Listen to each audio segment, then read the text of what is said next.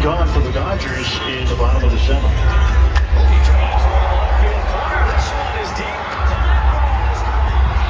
It's the fourth homer for the Dodgers tonight.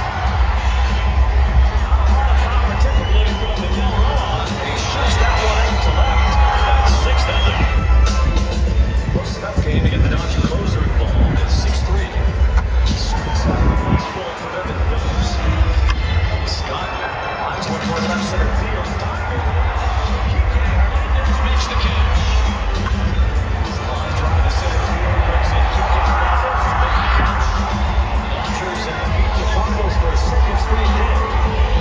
It was a 6-3 final tonight. Bobby Miller paced the Dodger pitching staff, striking at 11. And 4 homers, 2 of them from Teoscar. Watching as some fans come through the center field plaza, grabbing their Freddie Freeman bobblehead.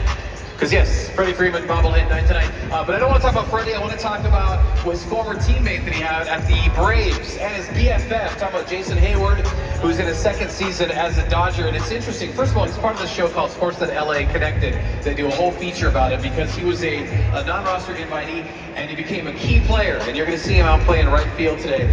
So this is a great clip of him talking about being a part of this lineup, the work he does in the community, and how important it was for him to be part of Jackie Robinson Day last year. So let's take a look. Well, it's nice to play for a winner.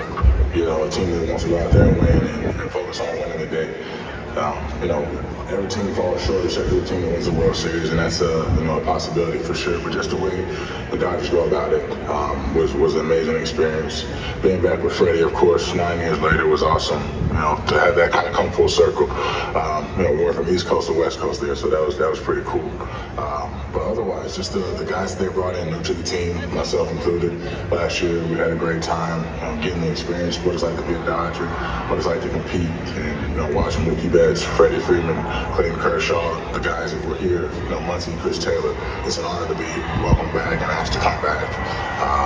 Great people here, great staff, front office, ownership, everyone. And I'm not just saying that. This is my 4th franchise, and it's a lot of fun to be a Dodger, and it's a lot of fun to go out there and try and win every day. Speaking of great people, your good friend Freddie Freeman said, as great of a baseball player as you are, you're an even better person. To hear people say that about you, what does that mean? I think it's special. I think it's very special because I believe that you don't ask people to speak on your behalf, and you earn what you're given in this game and in life. I think to make an impact on someone like Freddie, who's going to call it like he sees it, he's going to shoot you straight. So I think it's just great to have that, walking in the door, knowing what I'm going to get from him, and then to kind of have someone else walking in the clubhouse, let everyone know like this is the kind of person he is, and then I can just go be myself.